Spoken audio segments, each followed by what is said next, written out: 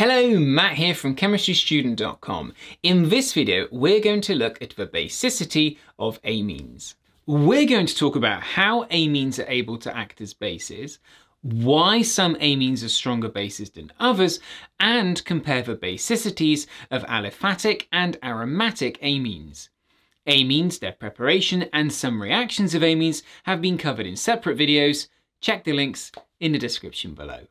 Before we talk in detail about amines acting as bases, there are a few essential ideas you need to be comfortable with. Amines are a group of organic compounds that derive or come from ammonia, NH3. Amines can be aliphatic or aromatic. In aliphatic amines, one or more of the hydrogen atoms in ammonia has been replaced with an alkyl group. An alkyl group being a straight or branched carbon chain, such as methyl or ethyl. In aromatic amines, one of the hydrogen atoms in ammonia has been replaced with an aryl group. An aryl group is an aromatic ring such as phenyl, effectively a benzene ring group that is bonded to something else. Amines can be primary, secondary or tertiary, depending on the number of carbon groups bonded to the nitrogen in them. Primary amines have one carbon group bonded to the nitrogen. Secondary amines have two groups bonded to the nitrogen, and tertiary amines have three carbon groups bonded to the nitrogen. According to the Bronsted-Lowry definition, acids are proton, H+ ion, donors, and bases are proton, H+ ion, acceptors. The basicity of a base refers to how easily and readily it accepts a H+ ion and remains as a conjugate acid. Strong bases readily accept H+ ions, and weaker bases less readily accept H+ ions. Recap done? Let's go! Ammonia, NH3, is able to act as a base and accept a H+ ion, as it has a nitrogen atom with a lone pair of electrons. The lone pair of electrons can be used to form a coordinate dative covalent bond with a H+ ion, forming a positively charged ammonium ion, NH4+. As amines are derivatives of ammonia, they also have a nitrogen atom in that has a lone pair of electrons, meaning they also can act as bases. When reacting with an acid, the nitrogen in an amine accepts a H+ ion and forms a positively charged ion, just like ammonia forming NH4+. The amine acts as a Bronsted-Lowry base.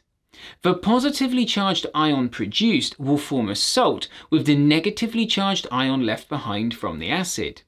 For example, if hydrochloric acid reacts with ethylamine, the nitrogen in ethylamine will accept a H+ ion from the HCl and form the positively charged ion ethylammonium. The negatively charged chloride ion from the HCl will be attracted to this positively charged ethylammonium ion, and the salt ethylammonium chloride will be formed. The type of salt formed depends on the type of amine reacting with the acid. Aliphatic amines will form alkyl ammonium salts, like the example just given, and aromatic amines will form aryl ammonium salts, such as phenylamine reacting with HCl to form phenyl ammonium chloride. The interesting thing is that some amines are able to act as stronger bases than others. We call this property of how basic a compound is its basicity. Some amines are very good at accepting and holding on to H+ ions, and are stronger bases than ammonia. As a rule, aliphatic amines have a higher basicity than ammonia, and aromatic amines have a lower basicity than ammonia. For example, phenylamine is a weaker base than ammonia, and ethylamine is a stronger base than ammonia. But why? Well, as we've said, the ability of an amine to act as a base comes from that nitrogen atom and its lone pair of electrons.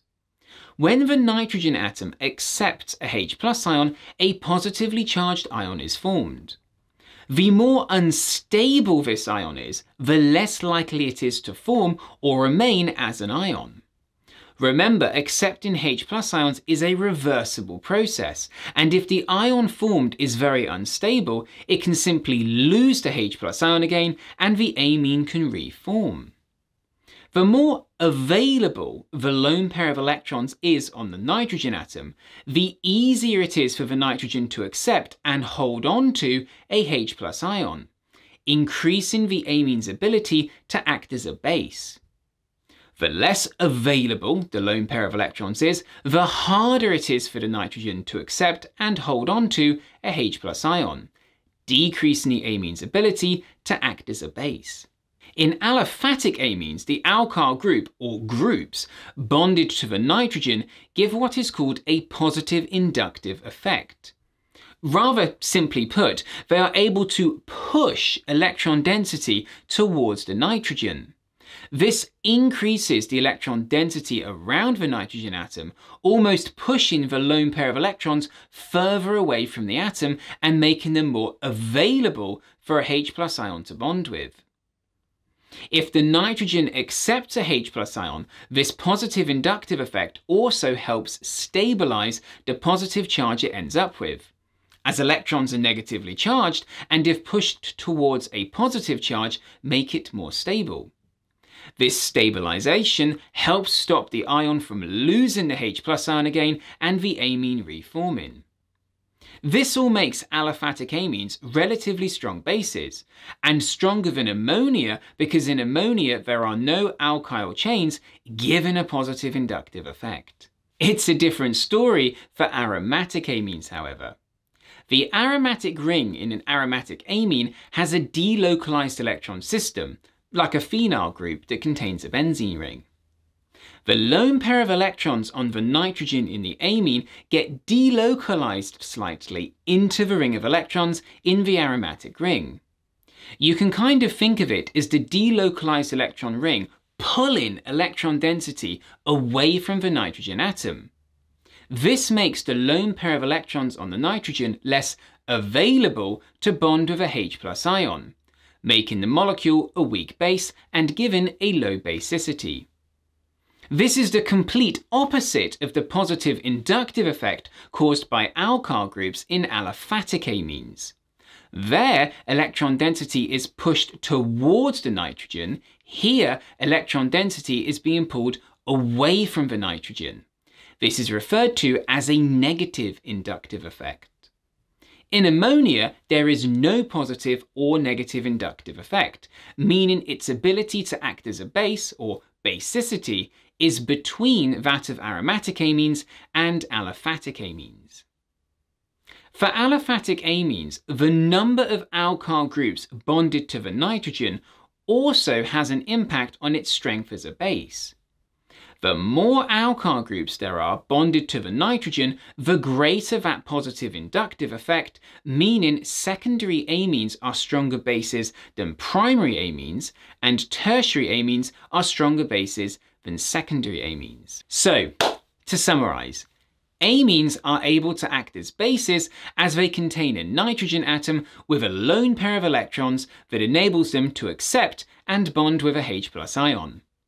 Aliphatic amines are stronger bases than ammonia, and aromatic amines are weaker bases than ammonia.